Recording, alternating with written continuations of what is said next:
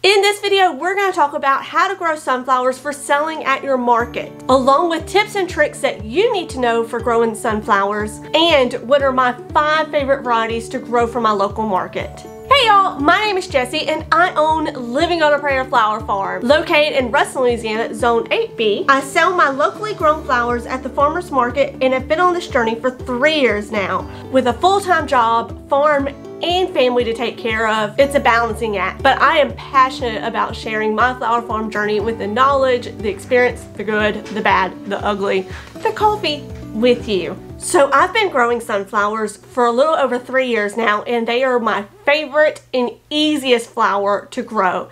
And they're the most profitable flower that I grow here on the farm. I've only really messed up sunflowers once in the 3 years I've been growing them. Okay, maybe twice in the 3 years I've been growing them, but it's a learning experience and I'm going to share with you everything that I've learned from those mistakes. In today's video, we are going to start with the basics on how to grow sunflowers, go over tips and tricks that you need to know to make them sellable at your market, and I'll tell you about my favorite varieties that I grow from my market. So sunflowers can be transplanted or directly sown into the ground. I personally prefer to directly sow my sunflowers into the ground versus transplant. It really depends on how many you're growing. If you're growing a few sunflowers and you have a huge deer or a chipmunk, a pest problem that will eat your sunflowers, then transplanting may be the best way to go. But if you're planting hundreds or thousands like I do, then the way to go is direct sowing them. For the past 2 years, I have direct sown by hand and it is a chore. But now I have a jank seeder that does it for me and it makes life so much easier. If you are going to transplant, keep in mind that sunflowers have what we call a tap root. It's this long root that comes down, and if you destroy the tap root or if it breaks off during transplant, you could potentially kill your sunflower that you just transplanted. So be aware of that. Also, with transplanting, you need to be able to have that space prepared because they're going to be ready for transplant within 2 weeks or less. And you're going to be able to harden off those sunflowers before putting them out. Basically, transplanting sunflowers is a pain. Direct sow if you can. When direct sowing your sunflowers, you're going to want to bury them about a ½ inch deep, and you're going to want to space them 4 to 6 inches apart. You can go closer if you want to. With sunflowers, your flower size and stem size will be based on how close together your seeds are. So the closer the seeds, the smaller the flower head, and the thinner the stem. The further apart you plant them, the bigger the flower and the bigger the stem. I normally go with 4 inches to 3 inches on my sunflowers to give me usable bouquet heads that I can mix in with other flowers like zinnias. But if I want to sell just a bundle of sunflowers together, then I'll space them out about 6 inches apart to give me those big, beautiful heads of sunflowers. When direct sowing, if you have a bird issue, it's a good idea to have some bird netting or something to cover up where you planted those seeds for the first week or 2 until all the seeds have germinated. I cannot tell you how many times I've had crows. I have a crow issue that come and eat all the seeds. So every year when I plant seeds, I put out a row of bird netting.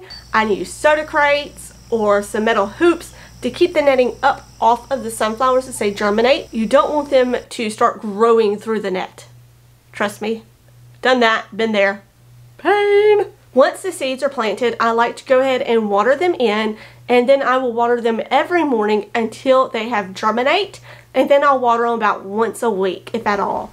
I use drip tape in my sunflower rows to water my sunflowers during the summer. After that, all that's left to do is wait for them to grow and get to the correct height and time for harvest. Now, before we get to how to harvest your sunflowers and when's the proper time to harvest, let's talk about some issues that you can have with growing sunflowers. My worst enemy I run into here is the dreaded leaf hopper.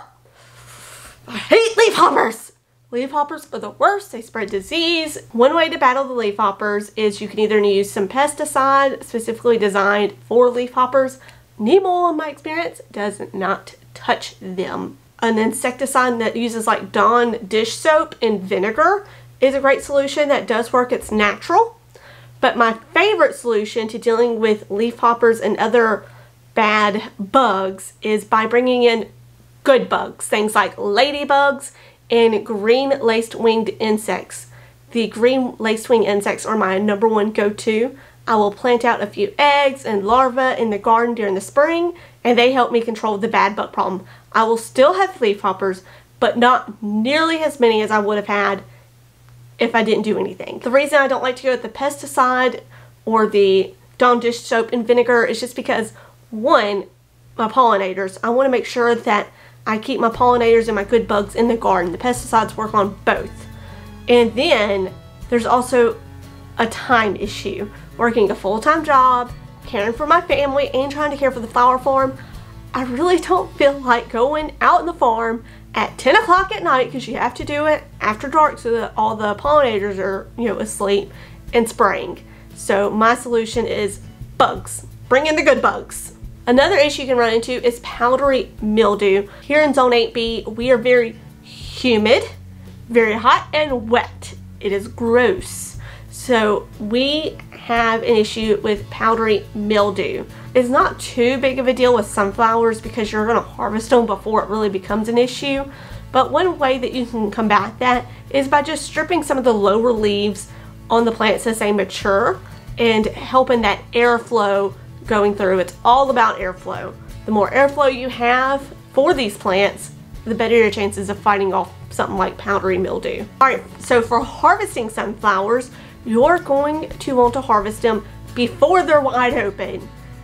If they're wide open, it's a little late. You can still harvest them if they were like just now, like bam, open, but it's best to harvest them when you can see the yellow petals in the center and they're starting to curl out. They're starting to unfurl. That's the best time to harvest your sunflowers. You're gonna cut them as low as you want, strip off all the leaves, and place them directly into water. I prefer to harvest my sunflowers either in late evening or very early morning. You really don't want to harvest them in the heat of the day. It's really hard on the flowers if you do that. Once you get the sunflowers inside, you're going to place them in a bucket of clean water with some flower food preservative mixed in it. Sunflowers are what we call dirty flowers, which means they dirty up the water very quickly and can spread bacteria. By shedding the leaves that fall below the water line first, that helps. But what I've learned, and one of my mistakes I've made, is not putting them in a flower food preservative. If you're holding these sunflowers for a few days, then you're really going to run into this issue, which is bent neck syndrome. And bent neck syndrome is heartbreaking. Basically, the bacteria has grown, they've dirtied up the water so much that their stem clogs up and they can't get that water up to the bloom up top, so it just kind of flops over. By using a flower food preservative in the water, it's going to help keep the water clean, the bacteria level low. As long as you change that out every 2 or 3 days, your sunflowers are going to look great when it's time to sell them. You can place your sunflowers in a dark, cool room, or if you have a spare refrigerator, you can place it in the refrigerator. Just make sure it's not too cold. About 56 degrees is the ideal temperature for sunflowers, and you can hold them for a few days in there. I wouldn't hold them longer than a week. That's a little too long in my opinion, and then you risk losing vase life or bent neck syndrome anyway for your customers. Let's talk about some things that you may not have thought of when growing sunflowers. So, pollinous varieties. A lot of sunflowers come with pollen, and when they bloom open on your customer's table and pollen just falls all over and turns it bright yellow, they will not be happy with you. Pollinous sunflowers are still good for the environment. The bees can still make nectar out of it, though pollen sunflowers are best for the pollinators. So if you're wanting to feed the bees, go ahead and plant a few of those in a different area for them. But for your customers and selling at market, make sure you're buying pollinous varieties of sunflowers. Keep in mind you need to succession plant. A lot of these sunflowers, depending on the varieties you plant, are going to bloom at the same time. If you plant Pro-Cut Horizon or Pro-Cut Brilliance, those bloom between 55 to 65 days, and sunflowers are cut and done. So once you cut them, they're gone. You can buy branching varieties and you'll get a couple of days more out of those, but overall bloom time isn't necessarily like a zinnia where you can cut and come again. So it's a good idea to succession plant.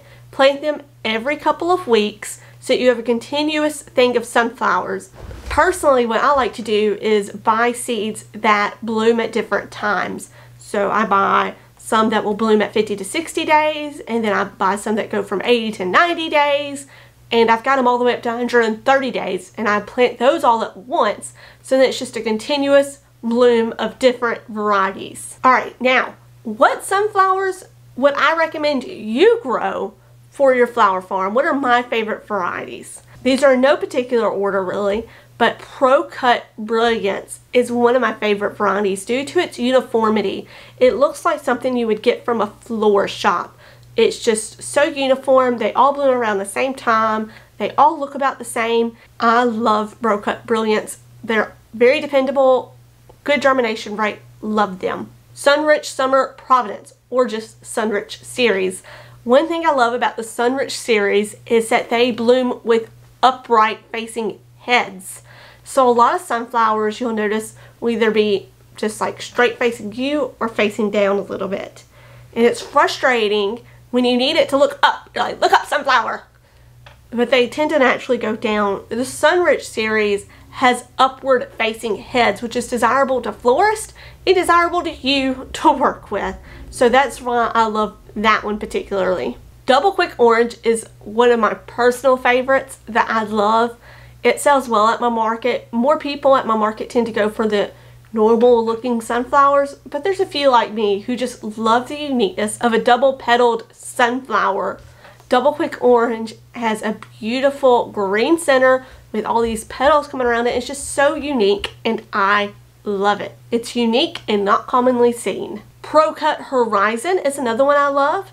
It tends to be upward facing, nice and uniform, and it has a nice dark brown center. It's just a good traditional sunflower to offer my customers. I'm going to mispronounce this one, but Starburst Panache is another one of my favorite that I'm growing this year. It's a double, but instead of a green center, it has a brown center, and it has a unique color scheme. So it kind of goes from a dark orange in the middle and then lightens up to a lighter yellow on the outer petals.